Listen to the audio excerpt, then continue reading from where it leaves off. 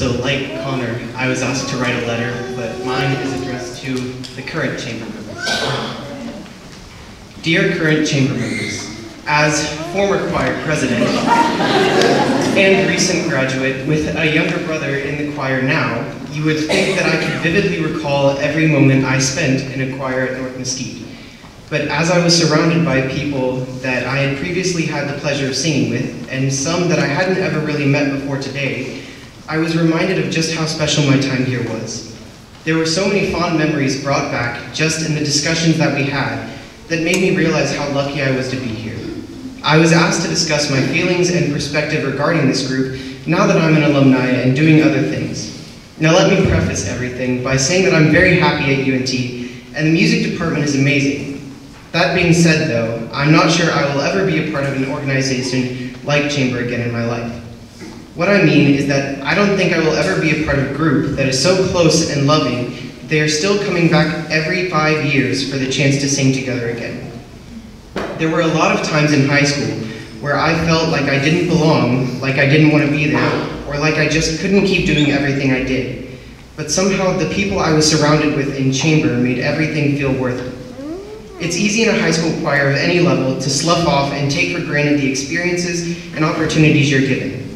But I encourage you guys to appreciate every moment, every extended rehearsal on a day when every other student got off, but you have to rehearse because Fork had to be at school, so you do too. Every mind-numbing rerun of a piece you can't stand to run one more time, every joke that makes you roll your eyes, every stop at the Czech Stop Bakery, every incredibly loud exclamation Forkner makes on a mic that he definitely doesn't need in his hand.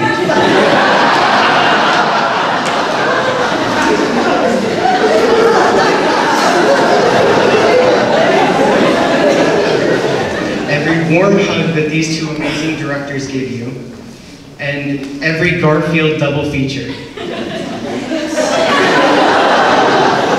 Appreciate the good, the bad, and the ugly, because time is fleeting, and I wish I'd been more appreciative of my time at North. I think the end of the decade is a great time to reflect and appreciate the things you have in life. The individuals you sing with in this group can try you at times. They can be loud or rude or detached, but at the end of it all, I think of the people I shared my time with as something close to family. I told Mr. Forkner at the first concert I came to this year about how amazing college is and how much I'm loving the changes and everything, but at the same time how much I missed everything here.